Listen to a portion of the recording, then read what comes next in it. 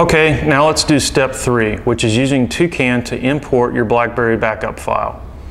All you have to do is go to your apps, start Toucan. It's usually the first app in your list. Then press import my BlackBerry backup file.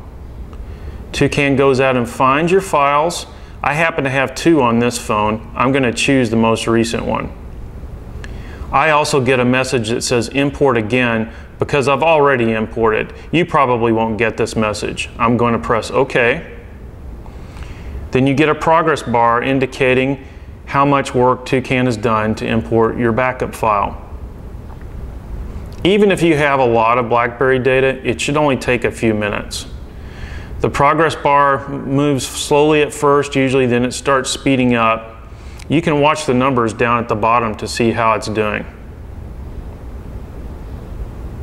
You'll get a message saying Toucan is done, your Toucan import is complete.